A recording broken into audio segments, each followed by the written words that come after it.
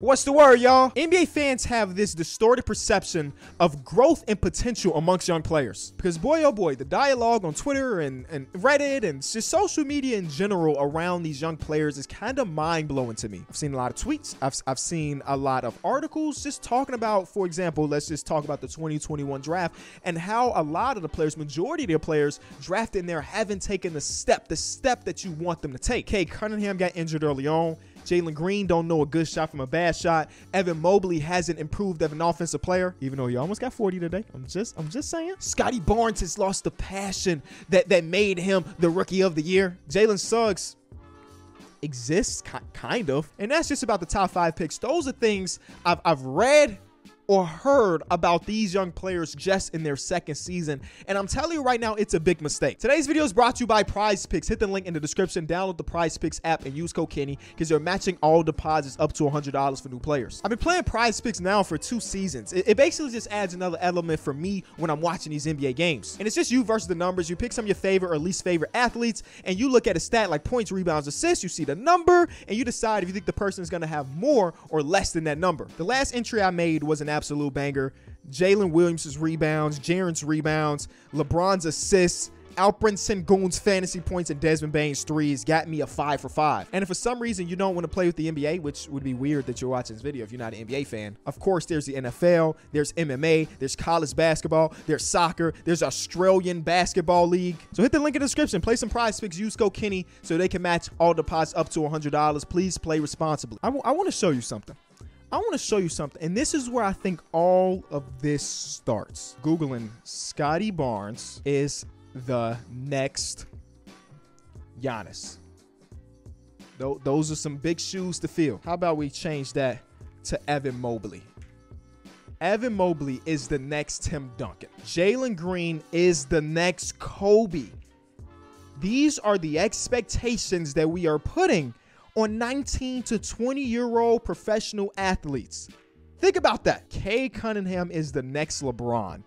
Like, we can do this for every single one of the top picks. When we watch them, whether it be in college, in the G League, or the first couple weeks of the NBA season, and we immediately say, oh my God, Scotty Barnes is about to be a 10-time All-Star. Oh my God, Evan Mobley's going to win 12 Defensive Player of the Years. Cade Cunningham might be Bron. And then when they don't end up like that, you say, L. They're not as good as we want them to be. So because of that, they're bad. And really, it is just ridiculous because this is not anything that's unique to this draft class, unique to this season. And we see this all the time. Somebody has an amazing rookie season. They get to their sophomore season and they are like nearly the same player. They don't take the jump. Everybody think there's going to be a jump. But I got to keep telling people progression is not linear. It's not 2K, bro.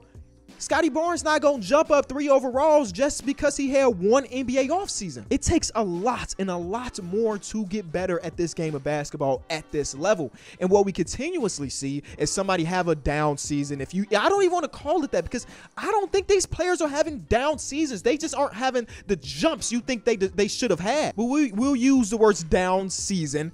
And then year number 3, they take off.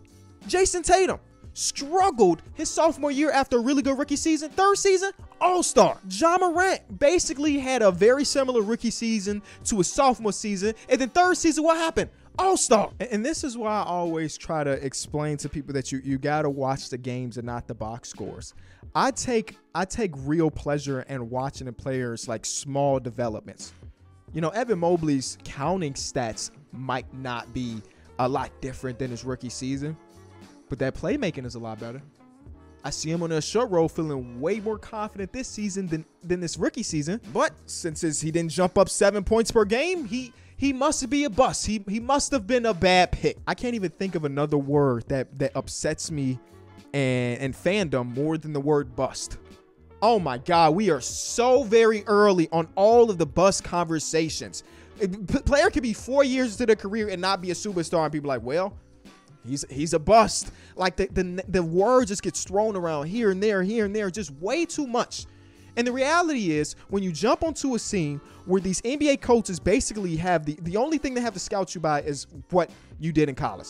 That's really not a lot. So people jump into a scene, they have a good rookie season, and guess what? Now we got a full 82-game sample size on Scottie Barnes going into a sophomore season. We know he don't like this. We know his tendencies, so we're going to defend him a little bit differently. And now Scottie, it's his job to adjust.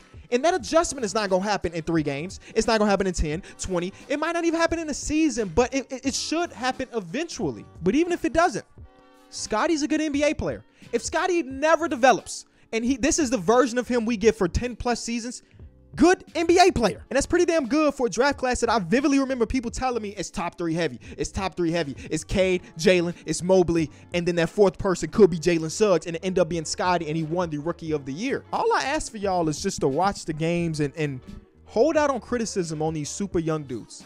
It's just too early. In this video, and I forgot to articulate this super important point that just slipped my mind until this morning, right? Part of this is due to the franchise, right? You got to think about it. These NBA fans sat through a season where they won 20 to 25 games just thinking, oh, this number 2 overall pick that we get, number 1 overall pick that we get is going to be the savior of our franchise.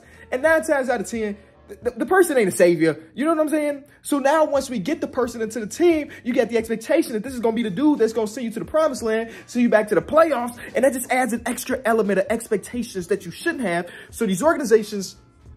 Actually, I'm not going to tell them to stop tanking because I think it's a viable way of getting better. Look at OKC the last couple of seasons. But you get what I'm saying. Just don't expect nobody to be the savior because it's more than a one-man job. And the craziest thing about all of this is that since the turn of the calendar year, a lot of these dudes from this draft class that were underwhelming in the first half have looked damn good.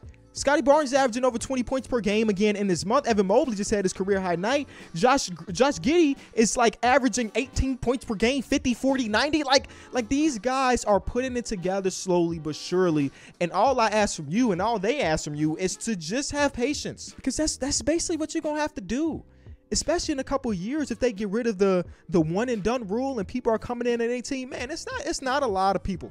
There is not a lot of people in the world that will be able to come to this league and immediately be good in 2 seasons. It happens for sure, but it's unlikely. So get these people time, get these players time, and let them do their thing and watch basketball.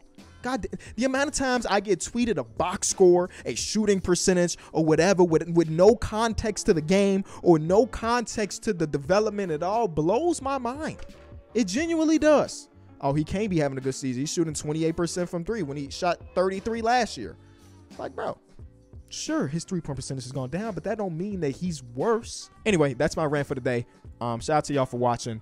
I'm recording this because I was a believer that the 76ers were going to lose this game tonight, because it was going to be a 76er video because they are like hooping. No Joel Embiid, no James Harden. They have a 6-point lead going into the 4th. So dang. All right, whatever. 76er fans, just keep winning and you'll get your video eventually.